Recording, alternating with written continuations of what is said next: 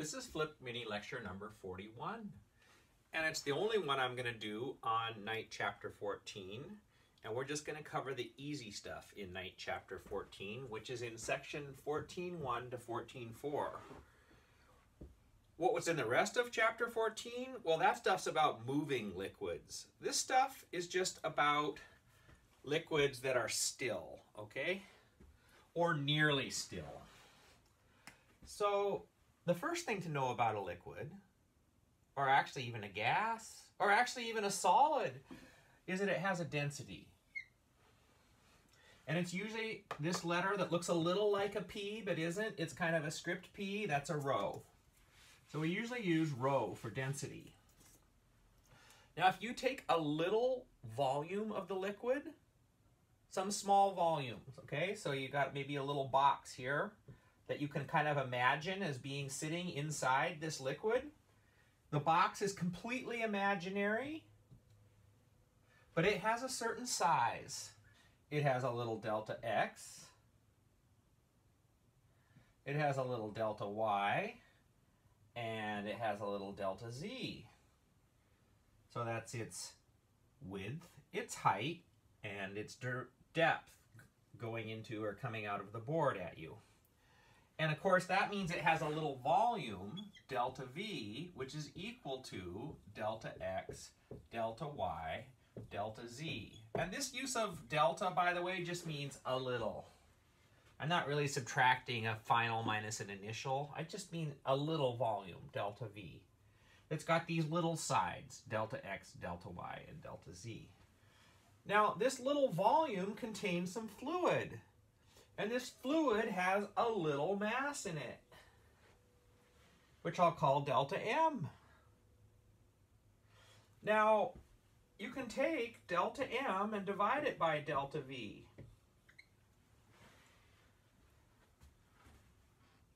Now that's kind of an interesting quantity because if I made this little cube half as big, like suppose I divided delta X divided by 2.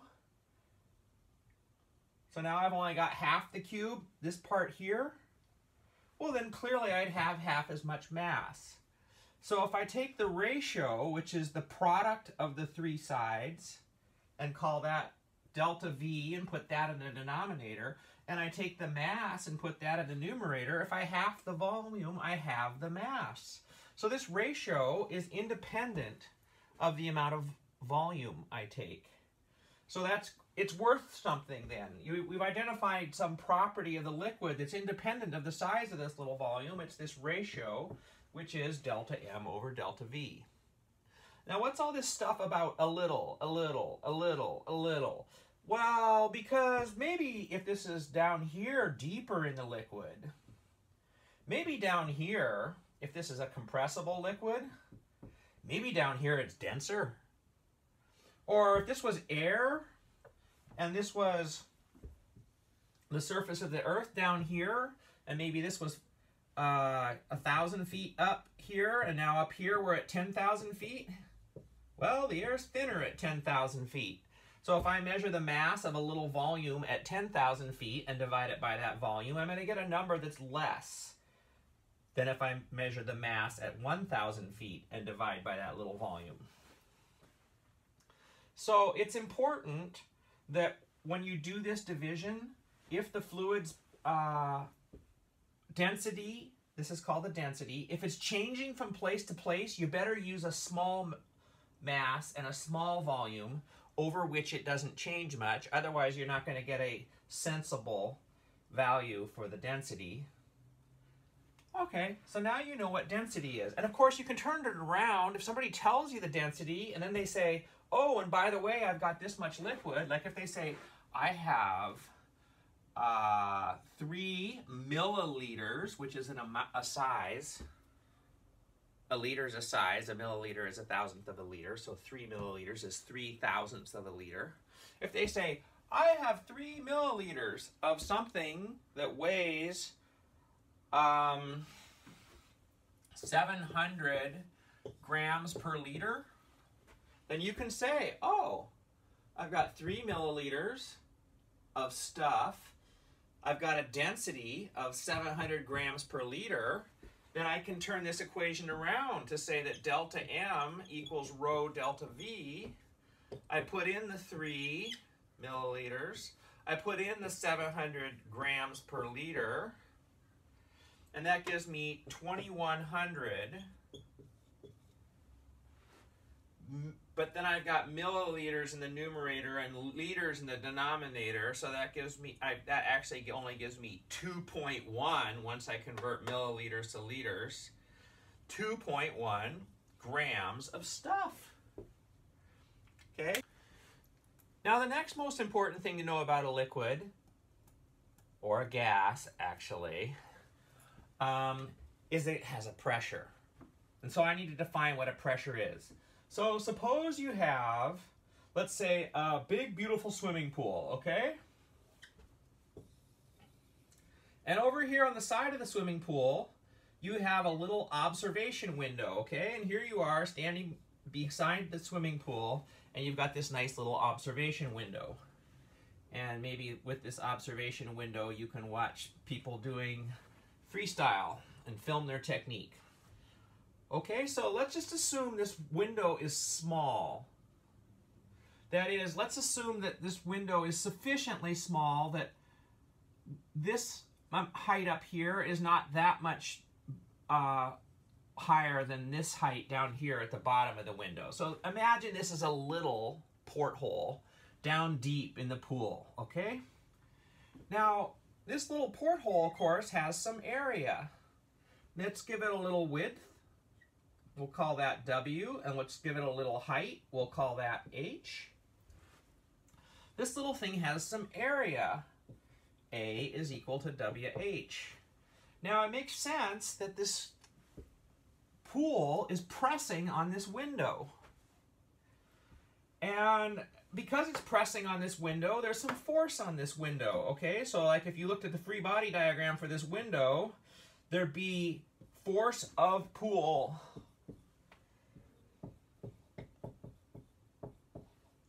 on window. And thankfully, unless you're going to get wet back here, there's going to be some force of the corners of the frame holding the window in, okay? So something is going to be keeping this window from shooting out at you. But there's the force of the pool, that's actually the pool water, on the window. And meanwhile, there's the frame that's keeping this thing in position. So the force of the pool water on the window, it makes, I hope, intuitive sense that if this window was twice as wide, say, that is, if this window's twice as big, if this window was twice as wide, then there you have twice as much force. If this window was 3 times as wide, you'd have 3 times as much force on the window. So you can see that the force of the pool water on the window is proportional to the area of the window. So once again, we can take the force of the pool water on the window and divide it by the area, and we're going to come up with something that is independent of the area. So like if I doubled the area, I'd have double the force. So this ratio, F over A, is independent of the area. Unless the area gets real big, in which case, like if the area gets real tall, then we got a problem again, because the top parts near the surface are not going to have as much force per unit area as the bottom parts near the bottom. So once again, just like in the case of density, you have to keep the size small, okay? Maybe even to emphasize that, I should say, we have a little bit of force over a little bit of area. Just to emphasize that this is just not going to work if you take large areas over which the area is the force of the pool water is changing much. So, okay, if you've got delta F over delta A, and you've convinced yourself that this ratio is independent of the area, then we need to give it a name, and the name is pressure. So the little bit of force that you get against this little window, if you take that little bit of force, you divide by that little bit of area, and you get pressure. Another way of saying that is that pressure is force per unit area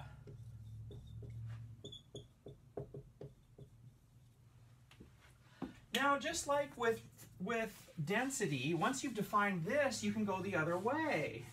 If somebody says, hey, I know the pressure, and you say, oh, well, I know the area, it's, 2 centimeters by 4 centimeters.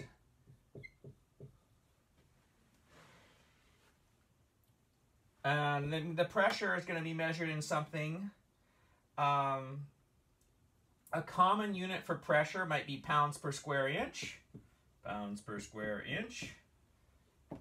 And if you said here, instead of, if we were in a metric system all of a sudden, if you said this, I got 2 inches by 4 inches is the size of my window. That's a really nice little tiny window. That's just barely a little porthole.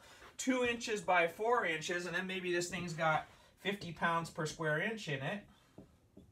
Well, 2 inches by 4 inches is 8 square inches. 50 pounds per square inch times 8 square inches. F is equal to P times A.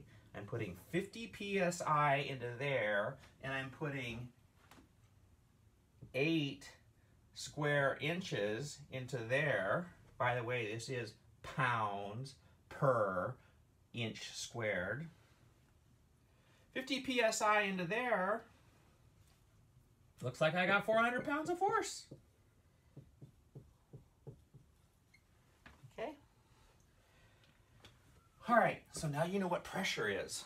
Wow, am I going fast. I really recommend that you read along in night. In fact, at this point, it might be a great time that even though I've described all the essential formulas, it might be a good idea to take it slower and go back and look at 14.1, where Knight defined density, and then look at 14.2, where Knight defined pressure, and make sure you understand some of his examples and his diagrams. I'm going to skip right over 14.3, which is pressure gauges and stuff like that, and blood pressure, and I'm going to go to 14.4, which is buoyancy.